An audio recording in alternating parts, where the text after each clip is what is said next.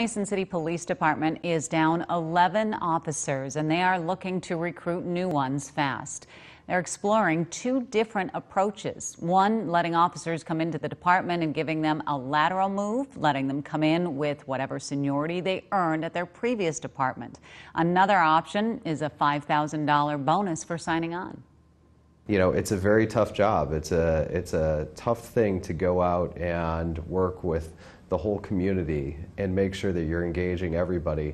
But that's what we ask our officers to do, and it's important that we give them the skills and the personnel and the backing of the community to really make that happen.